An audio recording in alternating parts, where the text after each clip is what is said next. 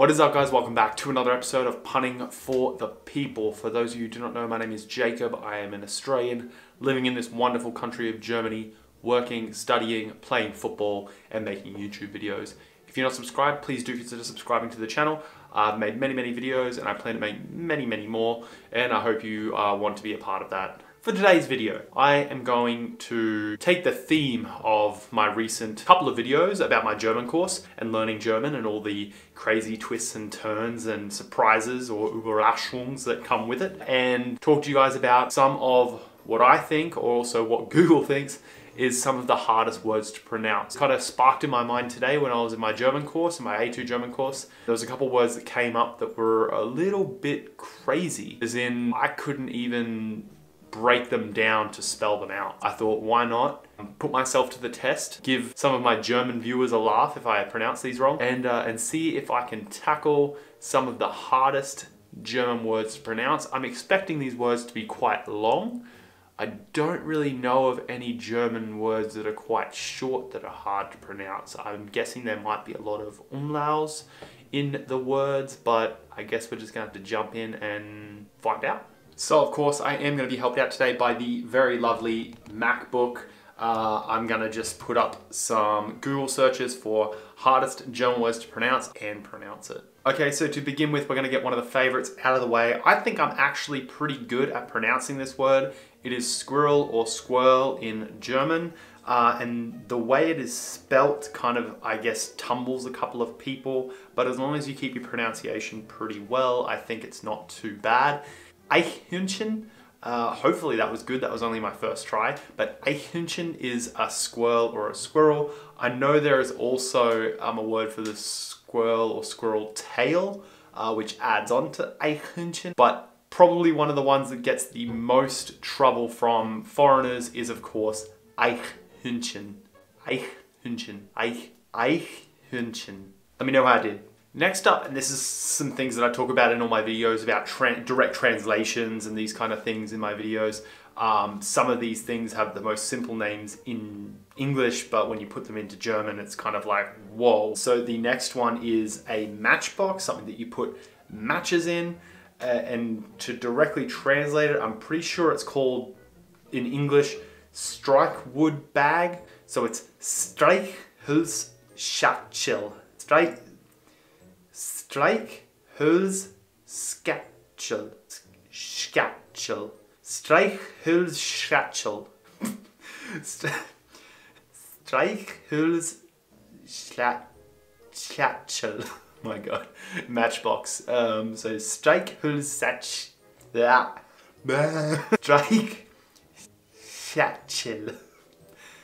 And it's feminine, so it's die Streichholzschachtel. Oh man, this is too fun.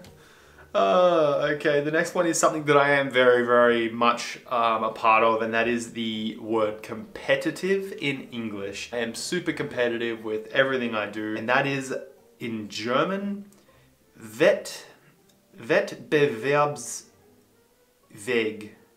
Wettbewerbsfähig.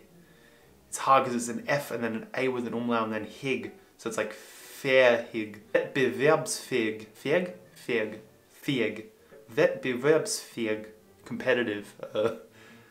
Wettbewerbs. It's hard because W's and V's, like Germany, you have to do your W's like a V. So it's like Wettbewerbsfähig. Let me know if I'm doing that right. Let me know if I'm doing that. I'm pretty sure Wettbewerbs is right, but it's fähig. Wettbewerbsfähig. I think that one was the best one. Let me know.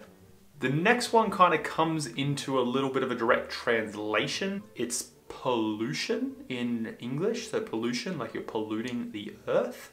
And that in German is, actually this one's not too hard because I know the words. It's Umweltverschmutzung. Verschmutzung. Die Umweltverschmutzung. That's pretty easy. Ich hasse Umweltverschmutzung. How's that? Okay, this one's different.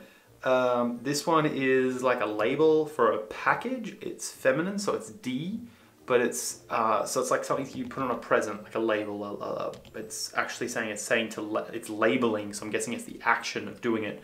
So this is, labeling is Etikettierung. Etikettierung. Etikettierung? It's hard because same thing, there's so many E's and so many T's, you don't know where to split it up. It could be Etikettierung or Etikettierung or Etikettierung. Die Etikettierung. Etikettierung. Etikettierung. Etikettierung. Etikettierung? Is that right? Next up, of course, a classic. I think I'm pretty good at this one as well because I order this so much and I do enjoy eating this. So it's a bread roll. So you've obviously got bröt, like a piece of bread. But then you got brötchen, which is a bread roll, like ein Stück. So you got brötchen, brötchen, brötchen, brötchen, brötchen, brötchen, brötchen, brötchen, brötchen. That one was good. The next one, if you follow me on Instagram, you'll know why this is one, but I think this is actually pretty hard because I'm not very good with my S's, because in Germany, S's are pronounced a little differently when it comes to SCH. So this is wintertime, so you can go Schlittschuhlaufen. Schlittschuhlaufen. Schlittschuhlaufen. Schlittschuhlaufen. Schlittschuhlaufen. Schlittschuhlaufen. This is ice skating, so literally translates to ice shoe running, or like kind of like Schlittschuhlaufen. Schlittschuhlaufen. These aren't even words. Okay, I'm just gonna start rattling them off. So this one is in English, it's motor vehicle liability insurance. Motor vehicle liability insurance. Kraftversuchhaftpflichtversicherung. Kraftversuchhaftpflichtversicherung. Kraftversuchhaftpflichtversicherung. That's not a word. The next one is insurance companies that offer legal protection. So that's Rechtsschutzversicherung Rechtsschutzversicherung Gesellschaften. Rechtsschutzversicherung Gesellschaften. That was pretty good. This one has like 20 letters. Okay, so this one in English is the regulation for the prescription of an anesthetic. Okay. Betäubungsmittelverschreibungsverordnung. Betäubungsmittelverschreibungsverordnung. Betäubungsmittelverschreibungsverordnung.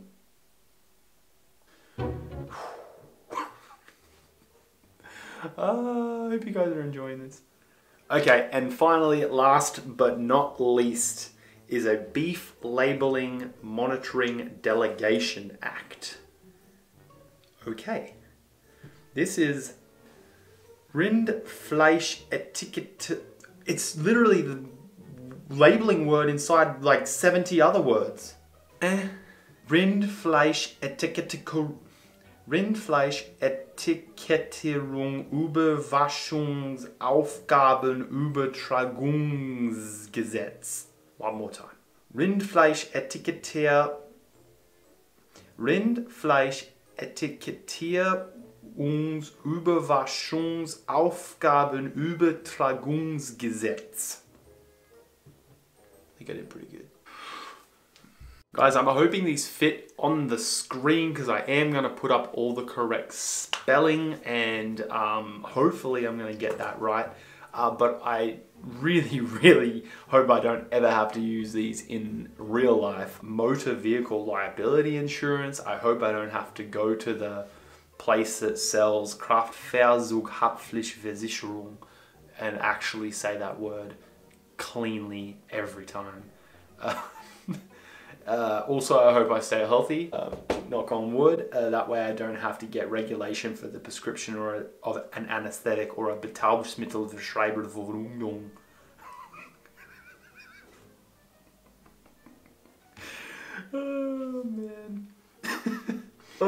Oh my gosh. But guys, that is it for this vlog. I just wanted to have a little bit of fun. I have fun in my German course, making fun of the teacher and always going on about the die, der, das thing. And today I think it was like Wechselfahrenseligkeit or something that came up on the screen, and it just made me think of, there are a lot of funny words in Germany that I don't even know of, I don't even know how to say, and some of the ones that I do know how to say are just dwarfed by these crazy words. So I thought, what wouldn't be a fun idea, which I haven't done yet, is to get in front of the camera and try and say a couple of these words. I'm obviously learning the language, so why not try and at least advance my skills in U and A and T and all the different pronunciation rules inside German. But I hope you did enjoy. If you did enjoy, please do consider subscribing to the channel. I'll try and do a couple more videos like this in the future. If you have any recommendations, I'd love to hear them. Any comments about my pronunciation, please leave them below. And as for now, guys, that is it. Thank you so much for watching. My name is Jacob, and this is Punting for the People. I will see you guys in the next video.